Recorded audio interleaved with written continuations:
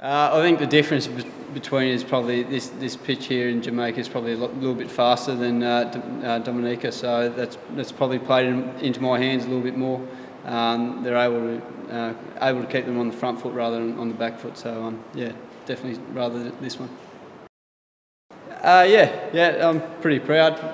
It's a big moment, but as I keep saying, we'll always say I'll look back at these things at the end of my career. So, but saying that, I am proud of the achievement. That's for sure. It's a big record to break. So yeah, hopefully I can add to it.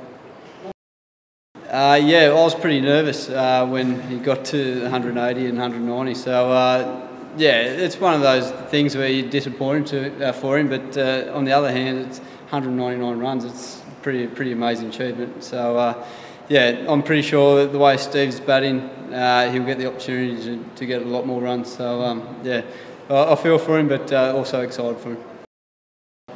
The breeze, it was unbelievable breeze to bowl with, able to get a little bit of shape with the ball. So yeah, I'm able to bowl over and around now, so I feel really confident in that, and got both sides up my sleeve. So yeah, it's just one of those things where I felt I was in the game with hopefully spin the ball through the gate or a little edge to Hads or pups. So yeah, it's pretty exciting.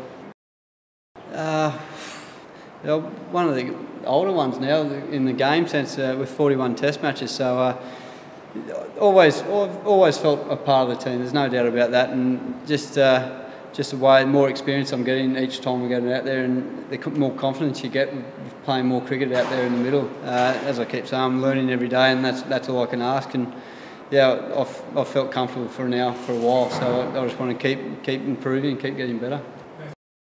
I feel like as I keep saying, I feel like I can keep growing and stuff, and with England having a lot of left-handers, I'm pretty excited, to be honest. It's going to be a great challenge, but we can worry about that after this Test match, and you can ask me that in a couple of weeks.